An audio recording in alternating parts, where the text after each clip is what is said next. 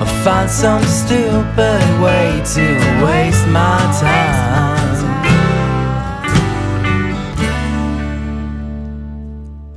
Uncle Roy, how's the news agency going? Oh, it's been a tough year, to be honest, son. The paper game, it's not what it used to be. When I was a kid, you'd get your news on the telly or the papers, not the bloody internet. And people aren't buying scratchies like they used to. Well, you seem to buy enough. I have a system. Anyways, mate, I did want to talk to you a little later about some ideas I've got for some short films. We could talk at the reception, but I reckon you could make a cracking film about all the stuff that goes on inside a news agency. Yeah. You wouldn't believe half of it. Yeah, sounds funny. It's not a comedy. It's called Holy Guacamole, and it's about a bowl of dip that has the mysterious powers of performing miracles. That's actually pretty funny. It's a dramatic piece. Not everything's a bloody joke, Denny.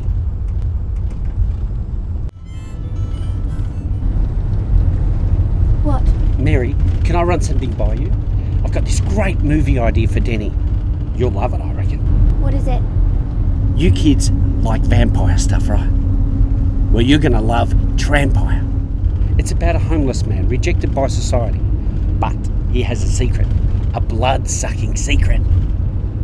How old do you think I am? Excuse me? Vampires are for tweens. I'm 16. I read real books. No, wait, I didn't explain it properly. You see, he's built this cardboard castle, right? This has been a real fucking treat. Oh, don't worry about it, Aunt Jane. We'll laugh about this in years to come, won't we, Uncle Roy? Hey, this would make a great idea for a short film, or even a television series. I might speak to Denny about it when he gets back. Sounds like a real snoozer, son. Wouldn't bother if I were you. I've got another idea for you, Denny. I don't think you could top Trampire, Roy. 2 cops get called out to a warehouse late at night. Looks like a drug shipment's coming in, but it all goes wrong.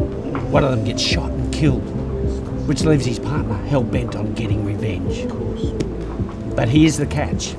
The dead cop comes back as a ghost, but only his old partner can see him. So together, they use his supernatural powers to bring his killer to justice. It's called Ghost Cop. I've got to get this floating gun in there somehow. Just float.